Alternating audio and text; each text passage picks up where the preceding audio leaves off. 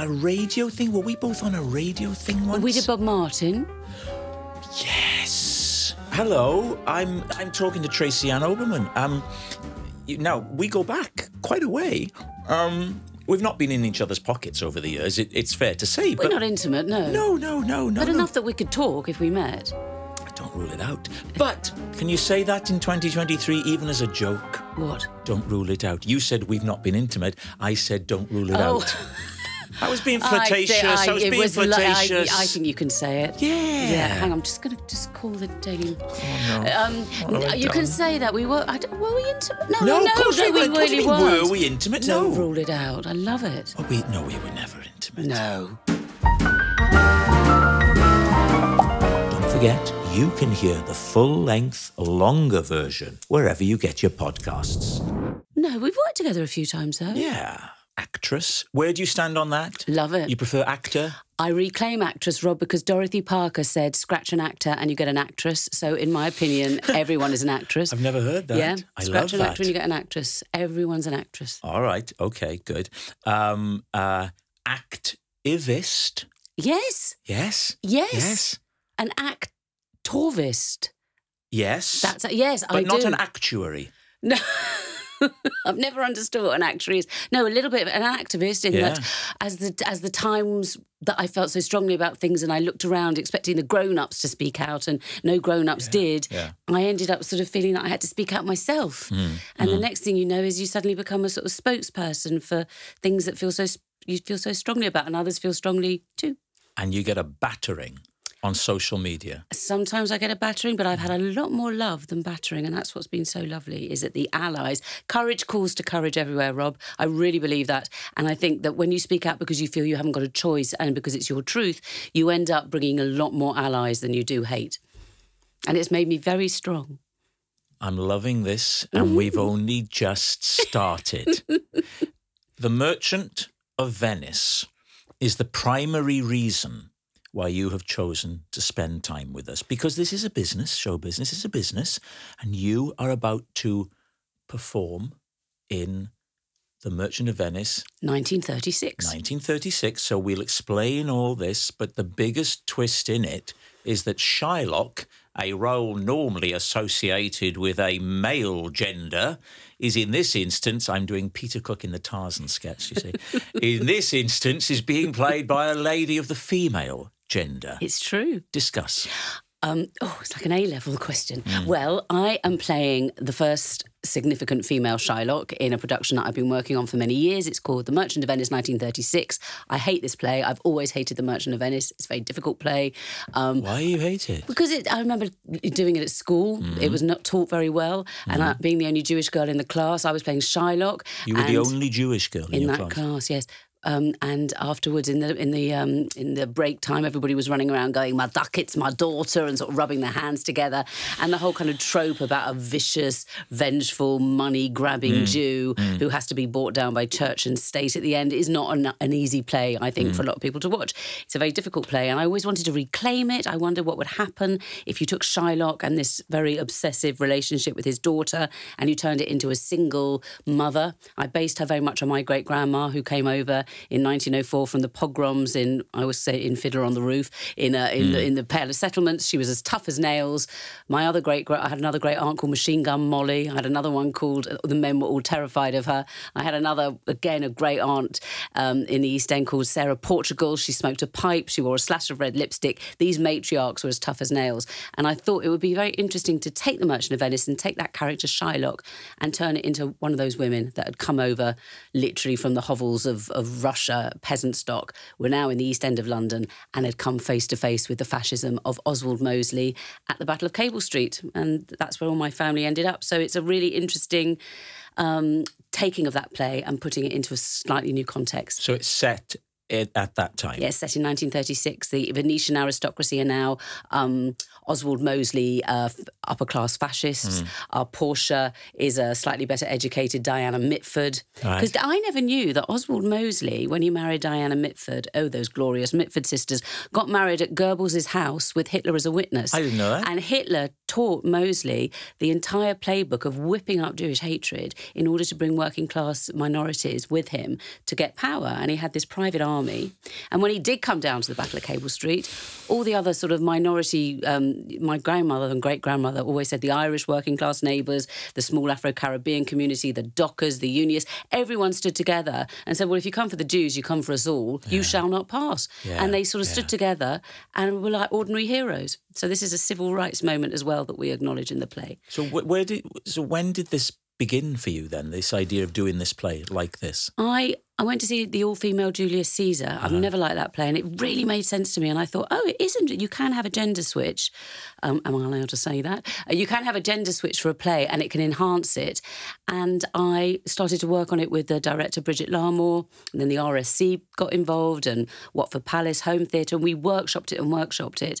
And it just kind of works, and it's done really well. So it's about to open at the Royal Shakespeare Company, and then it's going on a nationwide tour, Rob. It's going to York, it's going to Malvern, it's coming into Wilton's on Cable Street. Yeah. Wow. It's exciting going to just all over Cardiff, but all the places that have got a real interesting history, and also a history of immigrants and immigration, because it's not just a play about Jews, it's a play about othering. Of course, and Is this the sort of light-hearted stuff you have on this podcast? This is funnier than anything we've ever done. I'm so sorry. I've seen The Merchant of Venice on stage twice. Go on. First with Dustin Hoffman. Oh, wow. And then years later, I went to Broadway, not in a professional capacity. Of course, when I was on Broadway, you see, for an evening, and I saw Al Pacino playing Shylock. Very big hands. Has he? Yes, surprisingly large, no. And out of the two productions, which one spoke to you the most? Well, I would say the Pacino one, I had better seats. But that's important. It's very important. We can laugh, but for the one with the Hoffman, we were up in the gods when we went to see Pacino. I was about 5 rows from the front. Oh, it makes a huge... Constantly looking at his hands. What are your hands like? Let me see. Because it said to me that to be a good Shylock, you've got to have massive hands. No, and you've got lovely, tiny can I say hands. ladylike hands? Well, they're not actually. They're like pig farmer hands. So, a lady pig farmer? Lady pig farmer. I don't... Sorry, what? I don't think you need anything to play a good old Shylock. But you hear people turning around going, oh, you're going to play it with a beard, you're going to play it with a nose. It's like, no, actually. The character sort of speaks for itself. The sexiest words about our production is 2 hours with an interval. Oh, we've hit on something there. The dreadful reality as one gets older, nothing is more appealing than a play that doesn't last that long. 2 hours with an interval. We've cut all the fat off it. It's sexy, it's political, it really moves at a pace, and it's got quite a good feel-good ending. It's a sexy bit of theatre. It works. I want to see it. I think you should come. I want to see it. Will you come? Yes. I think you'd love it. And my hands will grip you. Would you maybe, from the performance I come to, wear large gloves, just as a little nod to Al Pacino? Yes! When he did it, he went, oh, does a Jew not have, if you tickle him, does he not laugh? Do you do that speech like that? No, but I'm getting... Why didn't I meet you before rehearsal started? And there was a lot of spittle. Oh, there was in the film version. There was a lot of spittle. Well, all of them were. Yes. I mean, this was pre-COVID. If this had happened after COVID, the audience would have left. No. I've never seen so much saliva. It was like singing in the rain, wasn't it? Yeah. With that water, I know. You know it because he did a film version of it as well. Was that the same in the film? So much spittle. Oh, I mean, it is possible to do it without the spittle. Yeah. But the hands is a great idea. Giant prosthetic hands. Remember Kenny Everett used to do that? Remember that? I could do a Bradley Cooper with my hands. Massive put-on hands. How topical can this podcast be? You brought up Bradley Cooper's portrayal of Bernstein. Bernstein? You say potato, I say potato. What do I care? What do I do? I'm doing Jackie Mason. I like to do this occasionally. Why would a Jew would not care? A Gentile would not know. Why would he care? Why would I not do it? Is he still alive? No, he's dead. When did he die? When he stopped breathing. Oh, Oliver Sholem. Oh, I'm sorry for that. Funny man. Funny man. Loved him. Why should he goes, I don't know why. Why would a Jew buy a boat? The Jew does not want to be on a boat. The Jew buys a boat. He takes his friend down to the dock. There's the boat. Let's eat. So well, the Jew always wants his clothing to have a label. It's got to have a label. When two Jews meet, they spend the first 5 minutes reading. And the thing about the theatre, you eaten? When Jews go to the theatre, you eaten, you eaten, where are we going to eat? Have you eaten? And then the non-Jews come, they go, have you drunk? Have you had a drink? Now, you see, Rob is allowed to do this because I'm here with him. That's crossed my mind as I was doing all that. I'm going to, literally, I'm the fig leaf that makes this absolutely acceptable. Oh, help me. You know, help me, Obi-Wan. Help me, Tracy-Ann. Help me, Tracy-Ann. You're my only nickname. hope. I'm Obi-Wan Kenobi. Please. I am. Hang on. Here's the fig leaf and you're all right. It's a minefield now, Rob. How do you do this podcast? Well, you don't have young people on, do you? Oh, certainly not. You can't have young people on. No, and I certainly don't want them listening. It's the last thing I want. You're dressed now. I know, it's really is that like nightwear? What is this, lingerie? I feel like I'm in a scene of toast of London. This is what you dress like in that. It's so hot in here. I've literally stripped off to my pink negligee. I think the evening suit was a bit much, but... No, this is video and so people can see. If they're watching us on YouTube, You're they'll joking. know. Nobody told me this was on... Well, what do you think all these cameras are for? Just thought it was for your own vanity to watch it back. Honestly, I can't... Is this on video? Yes. Oh, for fuck's sake.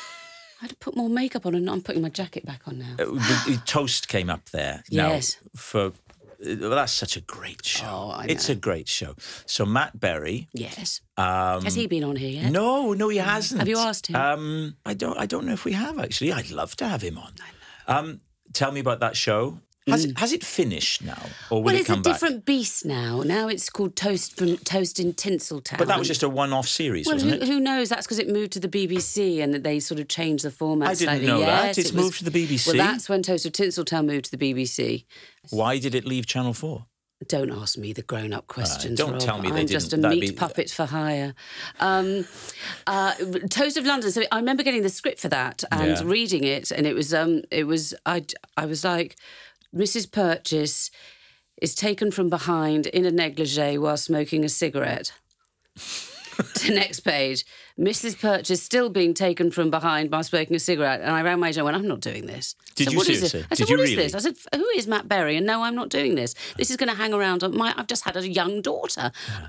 Little did I know it was going to be the most fun on any job I've ever had. Yeah. It was like a post-feminist sort of woman that had never had an orgasm. Right. Yeah. That just literally, unless she's charging for it, she can't enjoy sex. It's glorious. She's a brilliant character. And the whole show has so much its own voice, and it's just great. And your scenes are reminiscent of, do you remember in the Sweeney and Minder, Terry would pop in Minder and he'd have sex on a Tuesday afternoon. And it was just, that's what happens.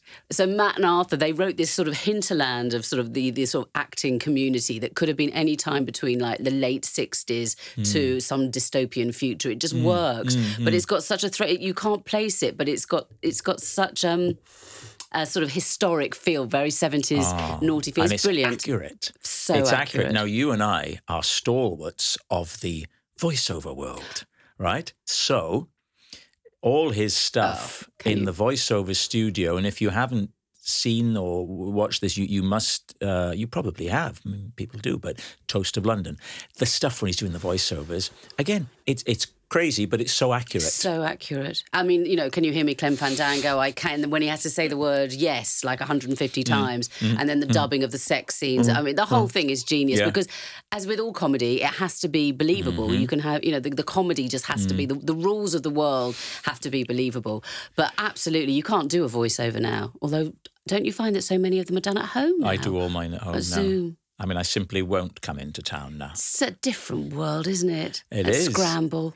That's where Scramble is the studio used in the show, isn't it? In Toast. Yes. Yeah, I've sat in that studio. Many a time. Okay, so your first reaction was, so what convinced you then to do it? And then we had a week's rehearsal. I mean, who has a rehearsal? Yeah. And it was literally just me, Matt and Harry Peacock in a room with me sort of saying, well, so all right, I'll get on all fours at this point and thinking, I'm never going to do this. I'll never get a series. What is this weirdness?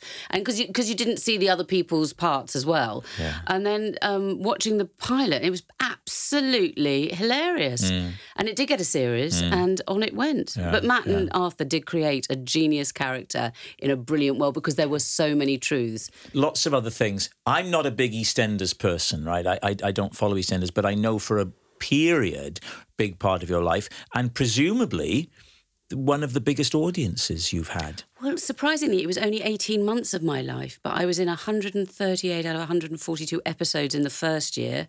And the second year, I was in about 52 episodes out of half a year. So I pretty much ran that big show. Workload then in that period. Massive. So Chrissy Watts started off being a certain character. I mean, I went for the audition for that, and I was the only person I'd never heard of on that list. And I was like, ooh, and I didn't know what the part was. It was all shrouded in secrecy. And then I got through to the recall, and again I went down and I was thinking, I thought I was going up for a policeman or Ian Beale's next wife. And they said, just to let you know, when we go in, as I went past all the A-listers that were up for this, there were like 6 of us, and I was like, who am I? And they said, you're going to be meeting Leslie Grantham on the set of the Queen Vic. And I walked in and he went, oh, hello, are you the girl that does... I can't do impressions like you, you'll have to do it as Leslie. He said... are you the girl that does the voiceovers? Say it. Say it. Well, I can't. I mean, you can. I can't remember what did he say? He went just there. Sound like you've smoked 1,000. Sweetheart, are you the girl that does the voiceovers? And I said, yes, are you the man that's been dead for 15 years? Because his character had been dead 15 years. You could have said several things. To him, okay. And the joke of it was that I did the scenes with him, being the only person I'd never heard of, but they kept, and I love this because it's the campest thing I've ever heard, they kept the cameras rolling. And he was very like, are you going to do it like that? You're going to do it like that? And I said, well, you're going to do it like that. And I said, yeah, really answer back. And then they said, what was so interesting, why we cast you was that if Angie and Den were like Liz Taylor and Richard Burton, you and Leslie's relationship was like Spencer Tracy and Catherine Hepburn. And I literally had to stop myself from literally going, oh, and then saw that they were being serious and went, oh, right, yeah. Oh, that's funny. Isn't that funny? And I was like, right, okay. And they were like, so we love that chemistry that you had. I went from Ken Branagh at the National literally within 3 weeks to Den. I literally sat down on my first day in the makeup chair and I sort of thought, this is what actors do. And I sort of went, oh, hello, where do you live? I said to one of the actors, why is she asking me where I live? Why is she asking me where I live? Are you going to sell a story on me? Sell a story to who? What are they talking about? It was the most paranoid place. Literally, you'd be talking to people and they'd be going like this under the table. Get lost. I swear to you. And I was like, what are you doing, ex-actor? Wow. And they were going, somebody bugs us. And it was like, nobody's bugging you. You're all bonkers. Cut to a few years later, everybody was bugging you. It was all the hacking. So you and I appeared together. Yes. The first time, because we had a little chat before we started, was in a Michael Barrymore Connects Us, yes? He does. Do explain. We did a series called, which will never see the light of day again, sadly, but it was called Bob Martin, and it was a bit like Larry Sanders. It was like an English version of Larry Sanders about a troubled game show host, played by a troubled game show host, and the team who work around him to make the game show happen. And I was Beverly, the celebrity booker, and Keith Allen was in it, and Dennis Lawson, and people came in and played themselves. And you came in to play Rob Brydon, didn't you? No, it was before I would. No, I played a contestant on the quiz in the same episode as Danny Bear, who I think was playing herself. Oh, to me, you were always Rob Brydon. No.